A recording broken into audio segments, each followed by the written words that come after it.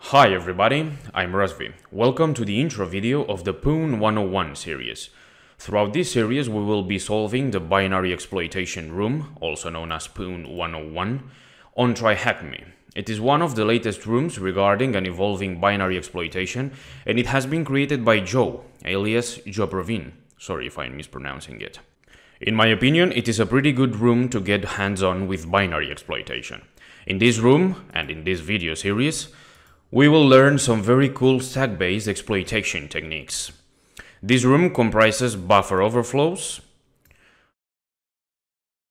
return-oriented programming, integer overflows, format string vulnerabilities, tinkering and fiddling with the GOT and the PLT, that is the global offset table and the procedure linkage table, respectively. And finally, applying all of them to bypass several mitigations and craft our own payload in order to achieve execution of arbitrary code.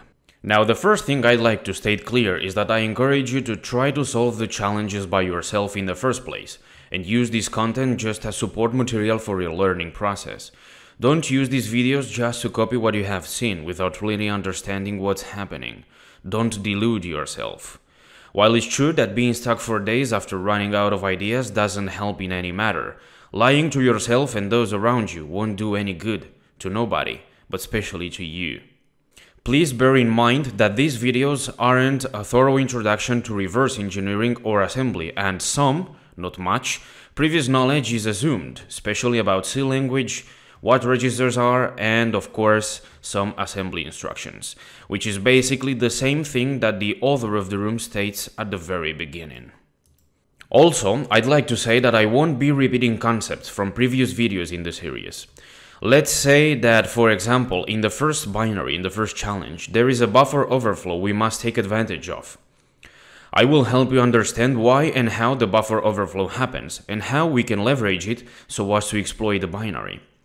If that very same concept is required in, say, the 7th binary, the 7th challenge, I will take that knowledge for granted, since I want these videos to be as non-repetitive as possible in order for you to make the most of them. At least that's what I intend. As you can see, this is a CTF-like room, so techniques won't be explained in detail. In fact, they won't be explained at all. Only the binaries will be there for us to exploit, and that's exactly where I'd like to help each one of you by the means of these videos. Last but not least, you can find the videos in this series in the YouTube playlist I created for it, and on my webpage. By the way, in the description of this video you can find links to both of them.